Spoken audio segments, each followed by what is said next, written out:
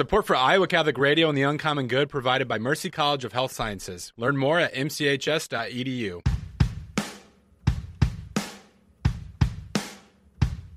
Welcome, folks, to the Uncommon Good with Bo Bonner and Dr. Bud Marr.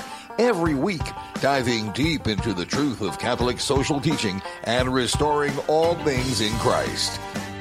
The Uncommon Good is on the air. I'm Bo Bonner. The Uncommon Good is on the air, and I'm Bud Marr. Oh, wow. It's always tempting at the start of the show to, throw a curveball. You want to just do the replication stuff and see if you're just saying exactly what I do, that I'll saying freak exactly out. what I do. It's always funnier in my own mind than it probably is for listeners.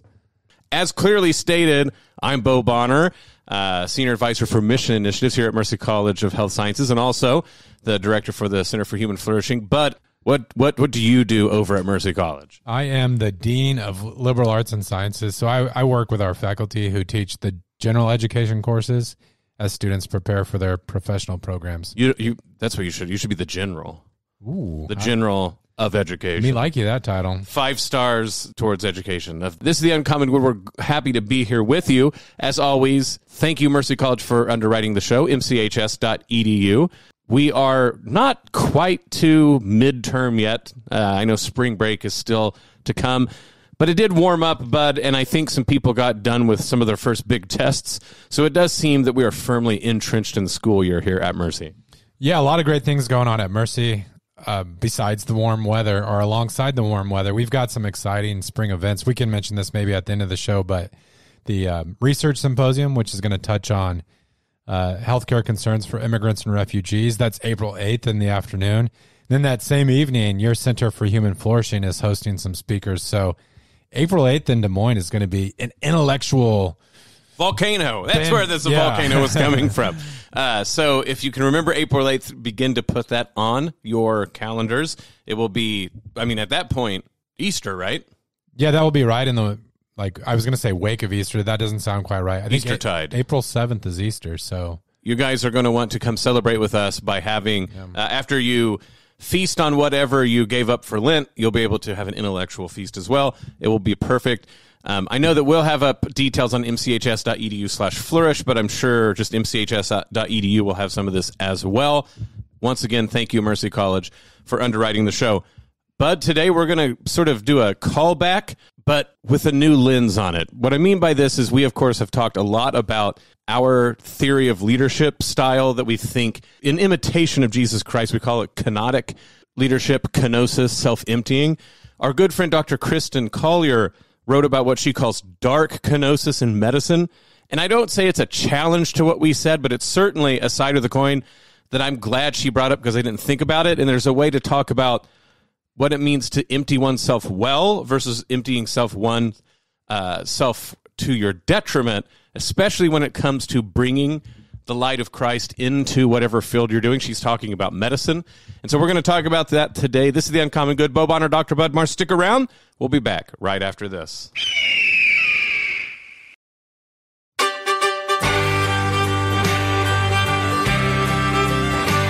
Back with the Uncommon Good. Bo Bonner and Dr. Bud Marr joining you this week. Thank you for listening to the show, no matter how you choose to do so, be that on the airwaves of Iowa Catholic Radio, all through the state here in Iowa, on iowacatholicradio.com, the Iowa Catholic Radio app, and, of course, our wonderful, beautiful, intelligent, dare I say probably tall even, Bud, podcast listeners. I don't know if you're tall or not, but thank you so much for listening to the show. Today, we are revisiting something that we'd planned to revisit anyway, maybe in drips and drabs. I'm stealing that from our good friend Dave Delio, who uses that turn of phrase all the time. That's up there with your grist for the mill. Oh, yeah. We all have sayings. Grist for the mill, and I think you reach for Wolf and Wharf. Yeah, warp and weft. Warp and weft? Yeah. Wow, we're such old men. We have little phrases that are carved in wood with a pocket knife. I think you gave that your own fling, though. It's warp and weft, man. Okay. What do you think? I'm gonna do some search while you're talking. You think it has to do with wolves? No, dogs barking. Inside you, there are 2 wolves. Okay. Wow, that was already awesome. Sorry, we should just do that. Go through every friend we have and what old man saying they have. Warp and woof, is that what you're saying? There's weft. There might be There's weft. Any rate. Okay. So the point that we're getting at is beyond the fact that we're hoping to start reapproaching. If people remember, back when we had a 30-minute show, I think that was 2022, we pretty much dedicated all those shows to a theory of leadership we were working out. We're hoping to still work out and get published and things like this. So we're going to try to reapproach that with like 2 years under our belt, but of probably actually factually dealing with leadership more than we even had at that point. And so we're going to start easing into this. I think we kind of thought we would do it here pretty soon, but our good friend, Dr. Kristen Collier, she's been on the show before. I've had the great honor to write an article with her and been able to speak on a panel with her at the Notre Dame Ethics Conference, mostly about John Henry Newman, education and medicine. Well, she wrote a really interesting article just a few days ago in the Public Discourse, the Journal of the Witherspoon Institute, The Dark Kenosis of Medical Education. Now, but I would say we can talk about this first. When we talk about kenosis, and she's using the word in the same way, can you tell the listeners what in the Greek, very technically, what that word kenosis means? Yeah, so kenosis has to do with emptying, and the way it applies to our faith is that when we talk about our Lord, we say that he had this self-emptying, this, in the Greek kenosis. We've quoted this passage on air before, but when you look at like Philippians 2, it talks about Christ emptying himself.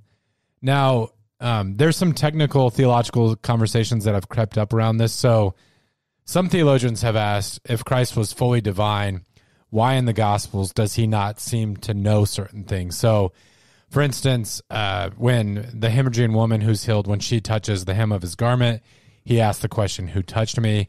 I mentioned on the show last week, funny enough, that he says at one point that not even the Son of Man knows that the day that the Father has appointed for, the end of history in a nutshell.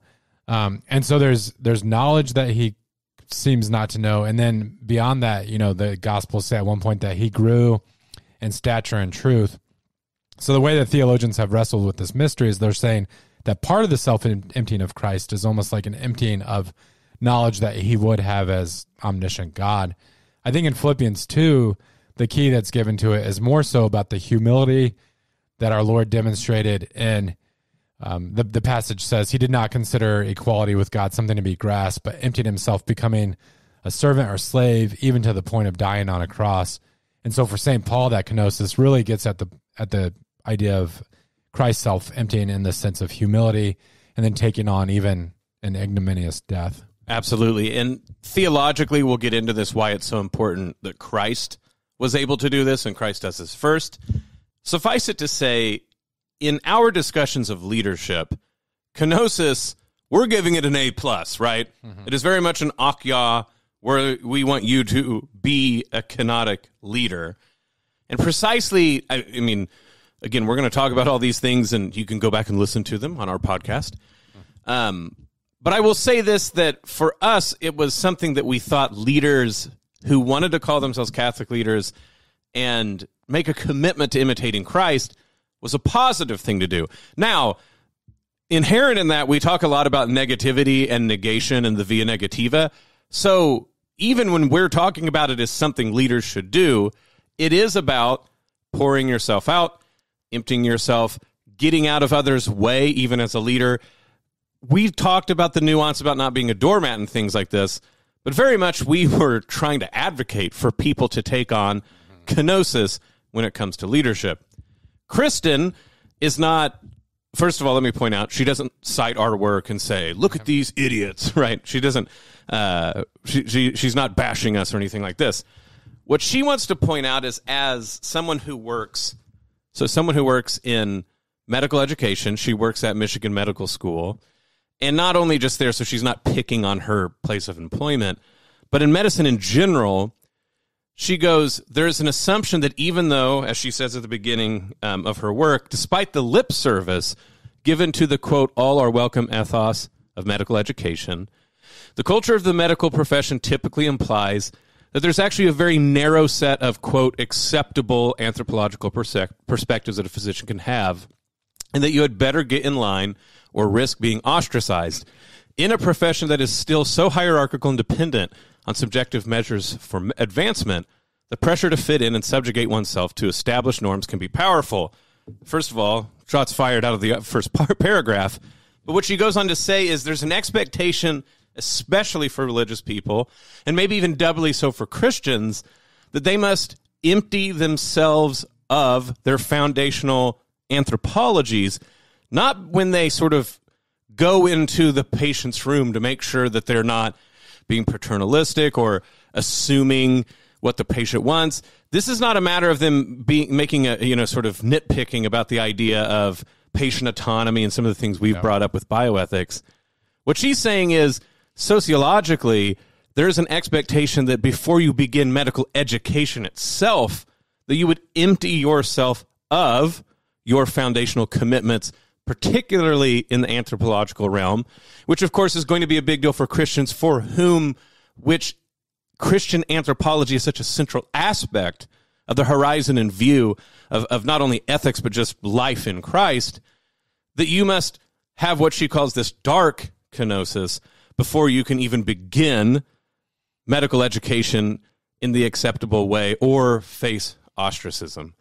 And it's very unique. Now, I even told Kristen myself, I'd maybe call it like inverted kenosis, or even maybe a perversion of what kenosis was in Christian theology. But in your introduction, I think you did a good job of pointing out it's not like it's completely settled in Christian notions. There's different ways that it relates. But certainly, I told Kristen the highest praise that I have for this is I'm kicking myself that we didn't think about it, Bud, when we were going around loudly talking about kenosis. This is not an argument against what we have to say. It's not like she wrote an article that disproves what she says, but it is a very wonderful challenge to what we say for several reasons. But one starts with, if this is true about education where people are asked to sort of divulge their commitments before they learn, is that what we're saying about leaders? Are we accidentally on Team Dark Kenosis, Bud? It was a very thought-provoking article, and I think she's right that there's probably good forms of kenosis and then negative ways this works itself out. Not surprisingly, I couldn't help but think of St. John Henry Newman when I read this essay. He when he writes about university life, he talks about how when you try to bracket certain fields like theology and philosophy, what ends up happening is not that the institution becomes more rational, but that those topics continue to be addressed. They're just often done very poorly. So you create this sort of like subject vacuum, and then inevitably these questions come up, the things that philosophy addresses, and now you have those who just aren't trained in those fields kind of answering those questions poorly. A lot of this relates back to just a cultural direction in our country, you could say in the West more generally, where we've got this idea that you're more reasonable or rational to the extent that you're not committed to prior traditions or inherited traditions. Mm-hmm. And besides Newman, like I think another person that we could bring into the conversation is Joseph Ratzinger, Pope Benedict XVI. He gave this address. I can't remember the exact year. It was during his pontificate, called the Regensburg Address. I think it's really one of the most important public addresses by a pope in recent memory. Unfortunately, the commentary got bogged down by, he quotes an emperor who was critical of some facets of Islam, and that's sort of what the media seized on.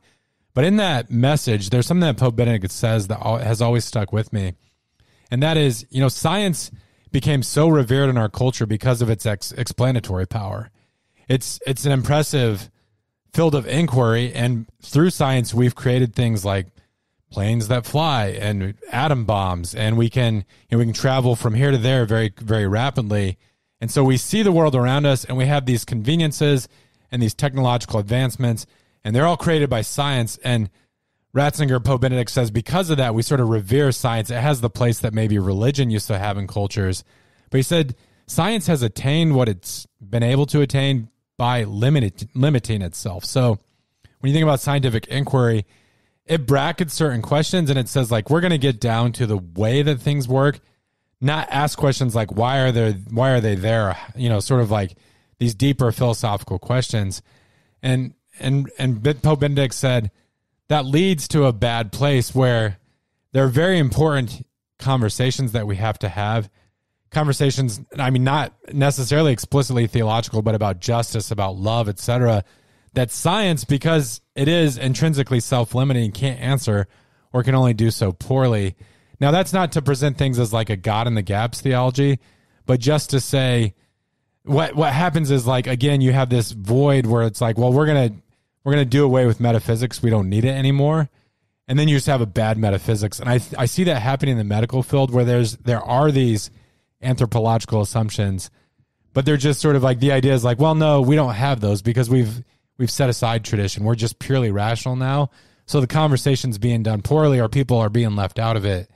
And we have to recover like a more robust sense of how we do those things. No, I think it's important, just as you say, that because science, and again, a very loaded word, what we're calling science now, what used to be called natural philosophy, which itself was just a big part of the contested intellectual culture of the 16th through 19th centuries in many ways, it got to where it got the power that it has, like you said, by limiting itself, even just philosophically, to what classical philosophy would call the efficient material cause. Yeah. So the material used in processes, and then the efficient causes that give context to how they come about and how they would proceed. What would classically be called either formal cause or final cause, which that's where theology, of course, would have a lot to say, but philosophy in general, typically science on purpose limits those. There's some ways that they sneak in some aspects of formal cause, probably a little bit complicated by how it ends up being a driving part of physics works and all this. So I don't want to act like I'm shortchanging these things or that answers everything. But certainly, as you said, there is a kenotic element, even at the beginning of modern science, where it says we will empty ourselves of certain concerns in order to be able to pay attention to very particular concerns that we can have manipulable statistical control over, or observational control over. The writer Terry Eagleton has a funny line about this, and I can't deliver it like he does, but he says, like, as a scientist is doing experiments, like, she can't be awing and wonder like every 10 seconds, right? Like, right. You kind of have to set aside the why questions as you're seeking to understand the efficient and material causes. So in a way to make this work, and work is like, as we've pointed out, work extremely well, is a kenotic exercise to say we will empty ourselves from what in some ways are the most basic concerns of human life. Why, right? And we will set them aside for the power of the how, which we can observe better and then manipulate and use, right? So the utility, the techne, which again, none of this has to be like evil bad guys making a big decision. In fact, I would say, but it's because of probably the Christian Western idea that we're getting ready to, delve into with Lent, that I'm going to give up some good things for the sake of really illuminating particular other good things, right? There's a way in which you can think of the scientific method. I'm sure most scientists won't enjoy this, but some might, that it's actually penance, right? Like, so penitentially, as it were, we don't immediately in this moment look at final and formal cause. And in that penitential moment, we're going to allow ourselves to self-empty those concerns to really let these ones before us shine. In some ways, to let the materiality of the world and its efficiency shine forth. The problem, right, is to think that drives all things. And this is where I start to see the cultural reasons that modern medical education, perhaps, and this shows up in all sorts of places like politics, for instance, too, and actually racism, and it's all connected. Whenever you start to get people advocating a neutrality or an empty signifier, which, let's be honest, like the word white is in racial discussions, where it doesn't really mean anything except that you're the one thing not grounded in a particularity, that is this false kenosis, right? Where you act like you aren't grounded somewhere, you act like you float above the fray, so that you're able to make these sort of judgments that can then go unquestioned. And so what I mean by this is a lot of times when they're like, okay, you need to empty yourselves of your prior metaphysical, anthropological commitments when you come to medical education, usually what they're trying to say is, because you need to learn stuff, right? Like, so don't be too proud to realize you got to learn new things, or it's for the sake of maybe the patient, right? Oh, you need to empty yourselves of your concerns because you really need to be concerned for the patient. What goes unstated, though, is you need to empty yourself so that you can have the unstated concern of the most dominant part of the culture. And to your point, right, science, the liberal enlightenment, that sort of idea of rationality is religious, even if it's not a religion. And so, of course, one way you can get rid of an opposing religion is to fight it absolutely. But another is to say, oh, you can have your gods somewhere else. But when you're in the most important parts of our culture, the public sphere, medicine, education, there's only room for one religion, ours, which is the sort of pluralistic, above the fray, empty signifier idea of the liberal enlightenment nation state. This goes for medicine, this goes for education, this goes for politics, etc. I think I'm channeling the philosopher Charles Taylor here, and I don't want to get too far afield, but I think that last comment that you just made, it's so much in front of our faces that sometimes we look past it. It's sort of the water that we swim in. But even the terminology religion has a history and something's at stake. So when I say I'm channeling Charles Taylor, I think in one of his books, he talks about the British colonizing India, and Hindus in India were resistant to the British notion that they were practicing a religion, because for them, their daily practice, it was their way of life. And they recognized that when the English came and, sort of like subjugated them, that the naming of religion was this idea, was like it was tradition dependent. And there was this notion in English culture that religion is something that you do on the side. It's not the woof and wharf of everyday life. Oh, real quick, bud. No, I found both online. What it turns out is I'm a weaver, because like warp and weft has to do with weaving cloth together. I think warp and weft sounds cooler, so I'm going to go with that. But I mean, in America, like we've kind of given up the game because we settle into that notion. So we practice religion.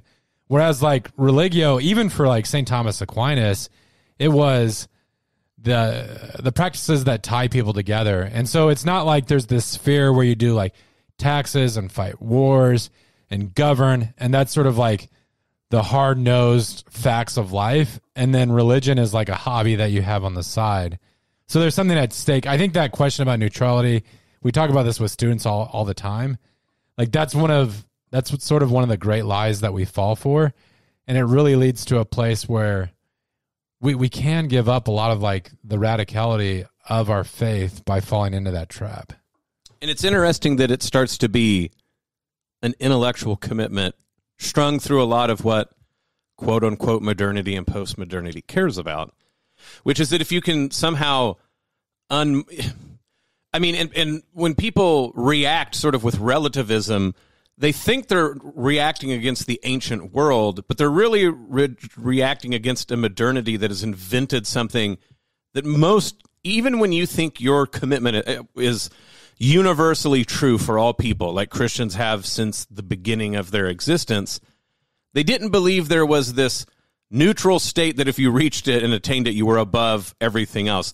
The situatedness, right? The fact that they believed in an incarnate God, like Jesus came to this place and then this apostle passed it on to the next apostle. There's a floating above it all that acting like you must have this dark kenosis to start out. And I see it now with Kristen trying to say, like, there's a way you're supposed to empty your mind so it's like a dark room so they can fill it with the light of, medical education. But the inversion of what Christ is doing. So that, I think, is like the political element. When we come back, I think we can really talk about the spirituality of what has to happen with what we're calling the true kenosis of Christ, as opposed to this dark kenosis, so that we can make a distinction that, again, I don't think we ever would have come up with except for Kristen writing this wonderful work. This is The Uncommon Good. Bo Bonner and Dr. Bud Marr. Stick around. We'll be back right after this.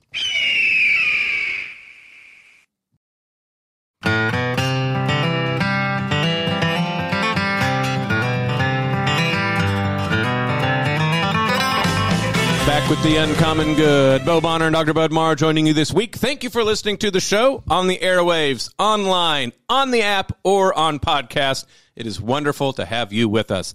We are talking about kenosis, that very central concept to Bud and I's leadership theory that we, like I said, we were able to work out, mostly I think through 2022. I've been working on that, being able to give talks about it. Bud, you gave another version of this talk just in November, for instance. Something very much on our minds. Our good friend, Dr. Kristen Collier, who we've said has been on the show before, and then also have had the chance to work with her in various venues, for the public discourse, wrote an interesting article about dark kenosis, as she calls it, and pins the name, in medical education. Real quick, the idea, unlike ours, we're trying to say, oh, it's great to be kenotic in leadership because you want to imitate Jesus, who emptied himself, taking on our form, right? The form of the slaves to sin in order to die for us, be resurrected, and save us, which is what the Philippian hymn in Philippians 2 is all about. Dr. Collier points out that with medicine, there's this presumption, Bud, that before you can really get into medical school at all and learn, you must empty yourself of prior commitments, particularly metaphysical and anthropological ones, so that you then are illuminated by what the medical school and the sort of medical industry's understanding of its commitments are. And that if you don't do that, that there's a certain ostracization that people face, and that she sees this particularly with religious medical students, and maybe even doubly so with Christians. So that's what we've been up to, talking about in the first segment, and let's keep rolling on now. Yeah, I had a quick question. I know you mentioned before we went to break going in a certain direction. Before we get there, so as I read Kristen's article, I found it very challenging and thought-provoking, but the more I chewed on it, the more I started to struggle with how do you resist this sort of trend? Because I have a feeling like at this point in history, we're fighting what you'd call like a rear guard action. It's almost like our opponents have already set the battle lines, and it's tough to know how to outflank them without falling into their trap. So to kind of get at this, Bo, there's this quote in there that I love, but I think I can use this as a launching pad for my question to you. She writes, I would argue that the professional identity and outlook typically expected of our physicians is not only hollow and lacks moral commitments and conviction rooted in God, but is akin to our becoming like machines. Machines have no divine anthropology. They have no memory of God. Machines exist only in the present without any comprehension of what it means to be a very human being. By their nature, machines are not humans, but things. Whereas medicine, historically, or should, take care of persons, yet modern medicine is becoming infatuated with things, machines, AI, and other non-human objects, all while allegedly in the service of caring for human beings. So I think Kristen does an amazing diagnosis there. Like, she really just hits it on the head. And when I started to say, like, man, that's terrible, like, that almost gave me the heebie-jeebies. I want to fight back against this. But the problem is when I started to think about, like, how are we going to strategically work against this?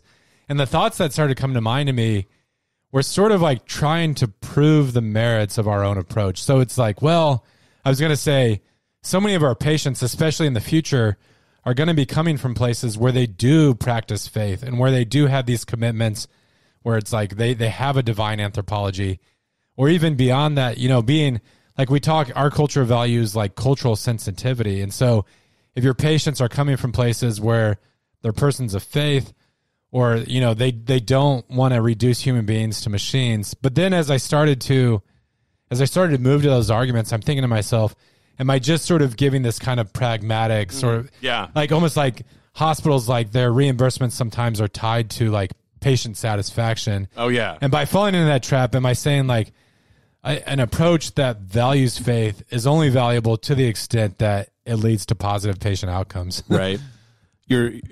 What is wrong with being robotic and medicine bad? It's sort of like, please press the religion button you would like me to. Yeah, that would be terrible.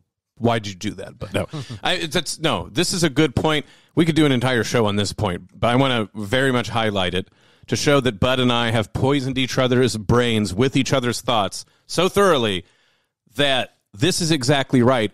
We are always prompted in this battle to respond in their terms. Mm-hmm. Now, two things about that. On one hand, at some point, if we learn from Alistair McIntyre, who is sort of behind all of these talks, by the way, we're going to have to eventually put our argument in terms they can hear, right? So this sort of translation that has to take place. But that's different than your first impulse being, oh, but actually it is useful, which then, like you said, is just playing into their mode of attrition. Because what they're going to say is, well, okay, good, we'll let you around for as much as it seems like people are satisfied with your way. But if we find something more satisfying, you're going to hit the road. And then one more time, religion becomes just a sort of narcotic effect. It's one more consumption choice among others, which, even though the text might not be backing up what they're saying, sort of the form in which our argument takes ultimately says all there is utilitarianism and consequences and choices. So brilliant point and move, noticing this, Bud. I actually think what I was hoping to move on to next is exactly the sort of wrench we have to throw into this machine. So how do you mess up machines? Well, you throw wrenches into them. Does that ever happen, Bud? I don't know. But we're talking about turns of phrase at the beginning of the show. That's one of mine. Throw the wrench into the machine. So how do we throw a wrench into this machine? Well, part of it, like you said, is refusing to look at our arguments and people like machines.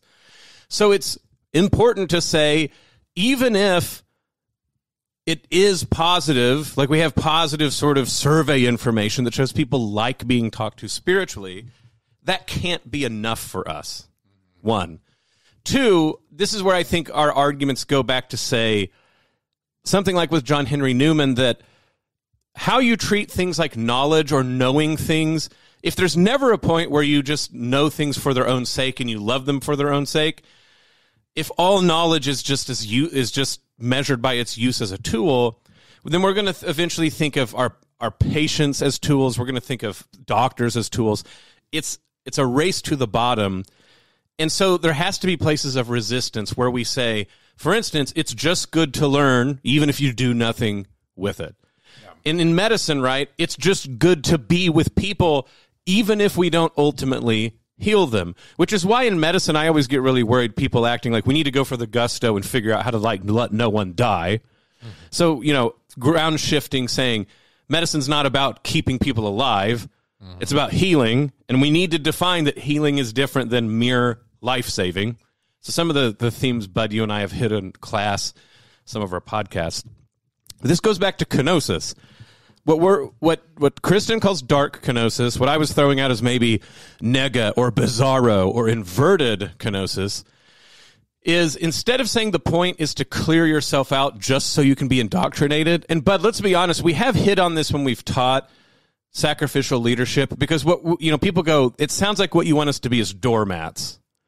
And so how do you be kenotic? How do you empty yourself as a leader, but not just get pushed around? So before we go beyond that, what were some of the things that we tried to get students to think of to say we wanted them to be servant or sacrificial leaders, but not doormats?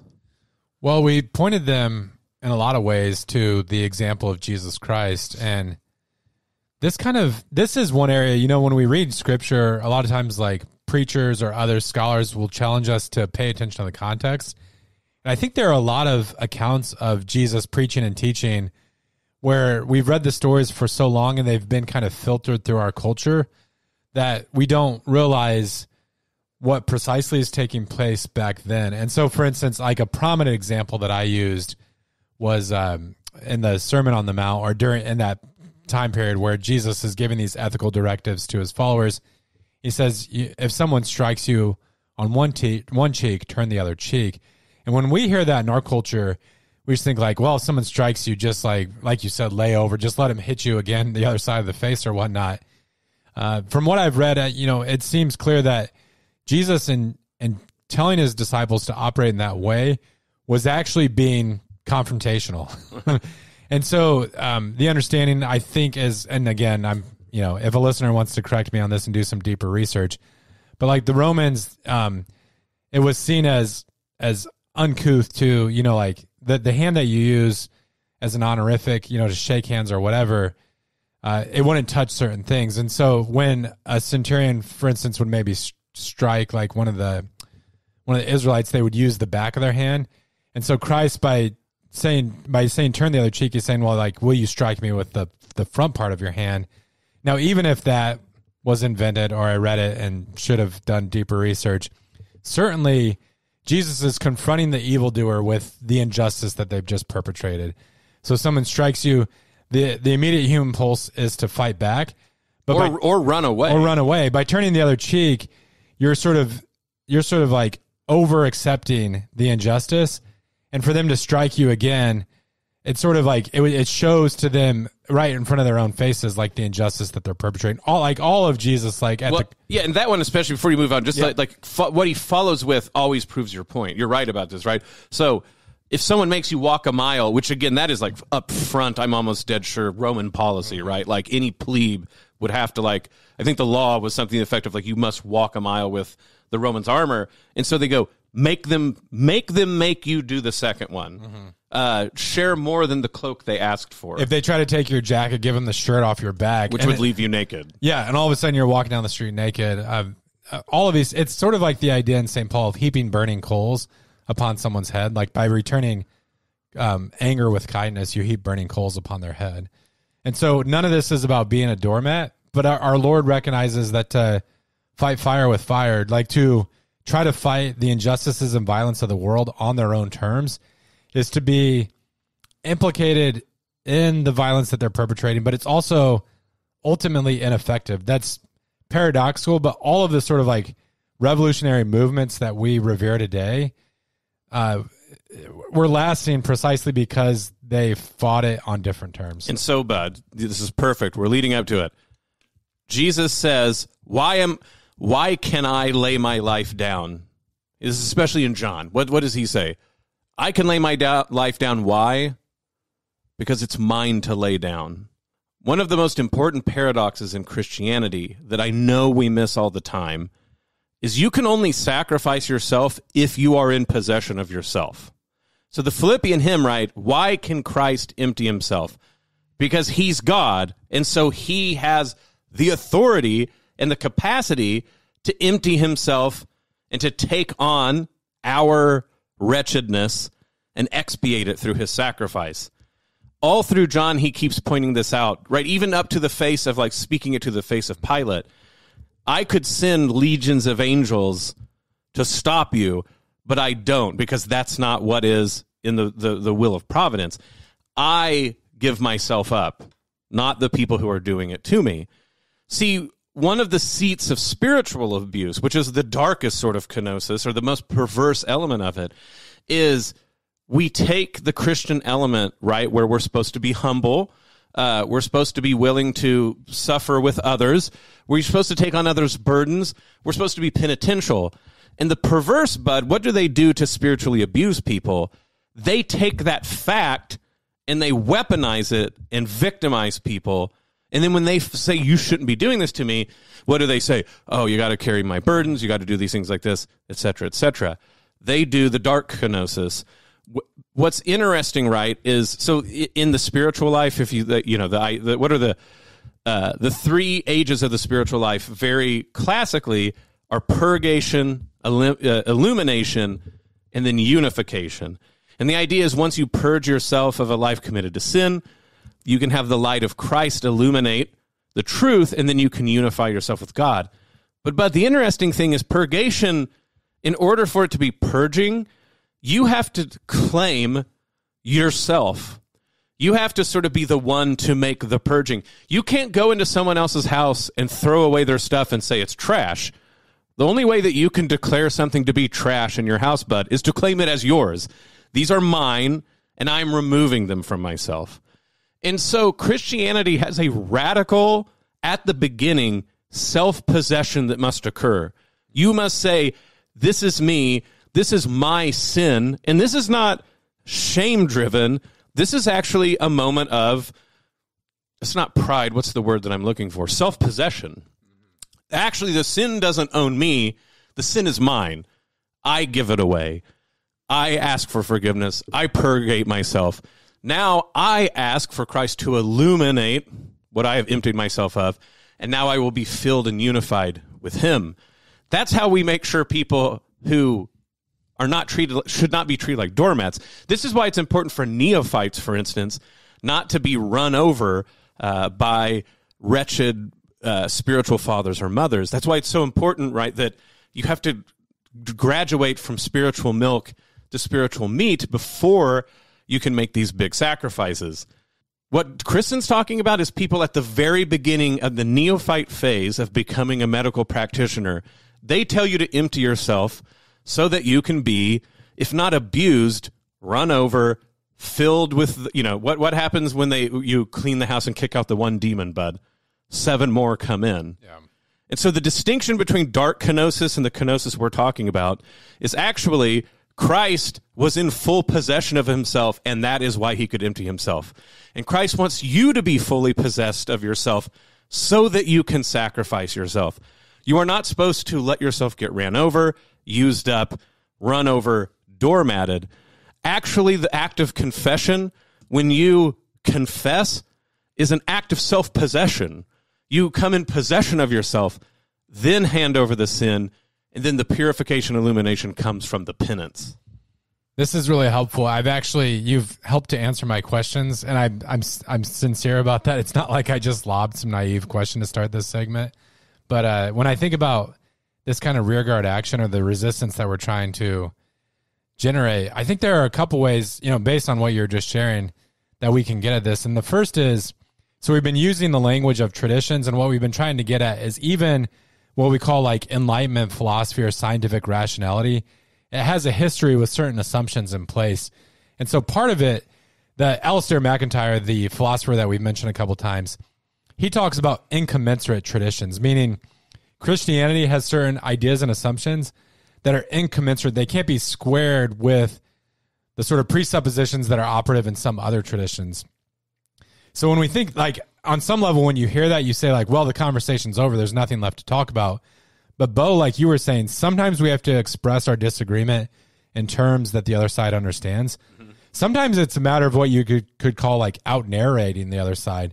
So Kristen, in her article, at one point, she writes, if medicine is no longer working from a divine anthropology, like Christians have, what then happens when learners are given big terms and concepts that are important to patients in medicine, terms like justice, humane, dignity, compassion, ethics, or even person?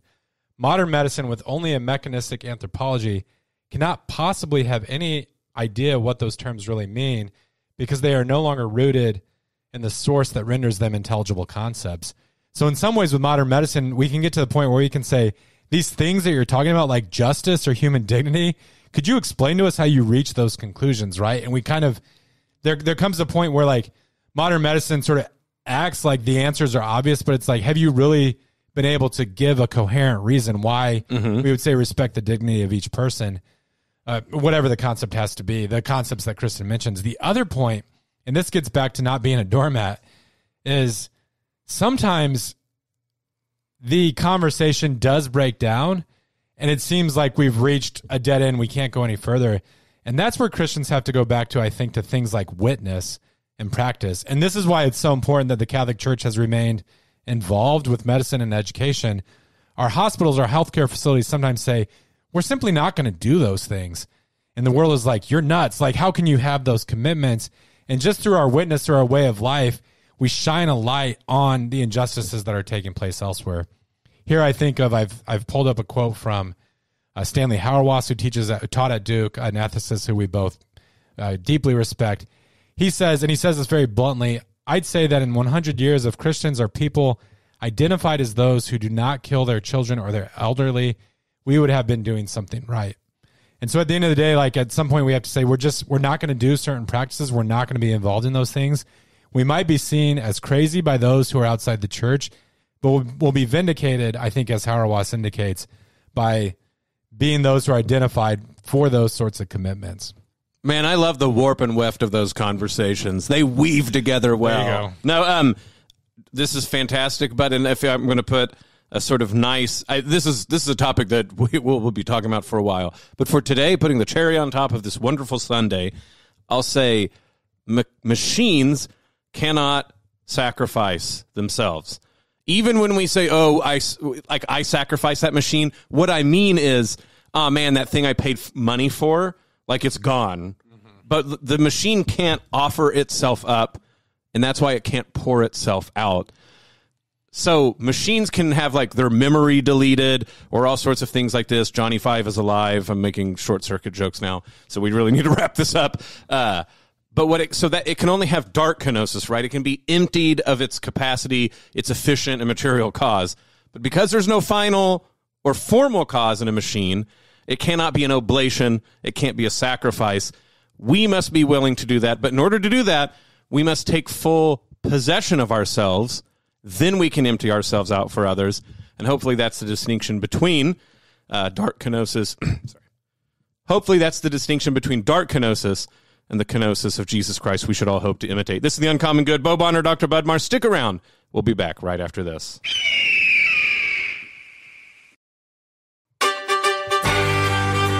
Back with The Uncommon Good. Bo Bonner, Dr. Budmar joining you this week. Thank you for listening to the show. It is wonderful to have you with us.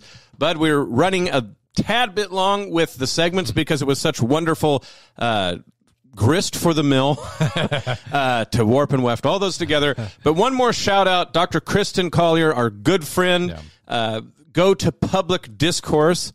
The name of the article is... Oh, no, I've got to scroll up. I think it's just Dark Kenosis in Medicine, right? My screen paused right at the... Oh, no. No, the dark kenosis of medical education. Yeah, but Public Discourse, this is Witherspoon Institute. Kristen, if you're listening, thank you so much for the wonderful article that I hope everyone reads and takes to heart. But particularly, thank you for allowing us to really chomp into this idea and really clarify, Bud, hopefully some of the things we brought up. And as you said, I think this article has helped us start to navigate how exactly our understanding of sacrifice doesn't get kidnapped and hijacked to use for spiritual abuse, leadership abuse, doormatting of people, etc. Yeah, I'm really glad you proposed this article as a point of discussion today. I think about modern medical education. It needs to have this discussion so badly. We know working in that orbit, there's all sorts of talk about burnout on the part of healthcare professionals. And even that language of burnout, it's presenting or framing the human person. It's framing our healthcare professionals as sort of machines. Like historically, I don't know, in the Middle Ages, they talked about human beings burning out. Anyways, that's a conversation. Just burning. That's all different. Yeah. Conversation for another day. In terms of some housekeeping things, if you do want to join us in our prayer life here at Iowa Catholic Radio, we pray the rosary on air at 6 a.m. and 10 a.m., the Chaplet of Divine Mercy at 2:55 in the afternoon. And you can use the Iowa Catholic Radio app to pray the rosary anytime, anywhere. And if you want to make sure to go to iowacatholicradio.com and look at events, you can see what's happening in and around the Iowa Catholic Radio listening area. For instance, February 18th through 19th at 3 p.m. and then 7 p.m., Hanson Hall at St. Malachi in Madrid, Iowa. Anthony Digman. February 26th in the Tea Room, Forge presents an evening with Ralph Martin, founder and CEO of Renewal Ministries. So that'll be something I know people here in Des Moines, I've heard them talk about him. So there you go. 7 p.m. Go figure that one out. March 1st, West Des Moines, First Friday Mass. I think at Iowa Catholic Radio. At the celebration of the Holy Mass at the Chapel of St. Gabriel the Archangel at Iowa Catholic Radio. They snuck that one up on us, bud. That's pretty cool. March 9th at Cedar Rapids at St. Pius X Church, Archdiocese of Dubuque's Men's Conference. April 12th in Altoona, St. John and Paul. Peter Herbeck will be out there. May 9th, the Legacy Golf Club, the Iowa Catholic Radio Golf Classic, bud. We got to go. They better not cheat us this year. I think one year we were actually not the last place team. I think they just have like a plaque that has us as last place no matter what. They don't want to re-engrave it. That's right. June 22nd, West Des Moines, Iowa Catholic Radio Family Night. So that's another one that they're going to be setting up here soon. Folks, this ministry is not just the people you hear on air or behind the desks or behind the computers. It is your ministry as well. Please make sure to donate to Iowa Catholic Radio as we come into the spring.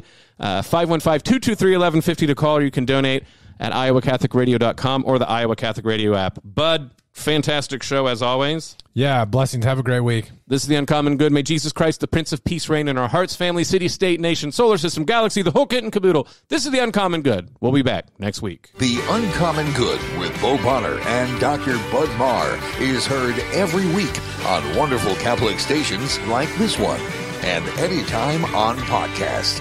Just search for The Uncommon Good. Support for Iowa Catholic Radio and The Uncommon Good provided by Mercy College of Health Sciences. Learn more at mchs.edu.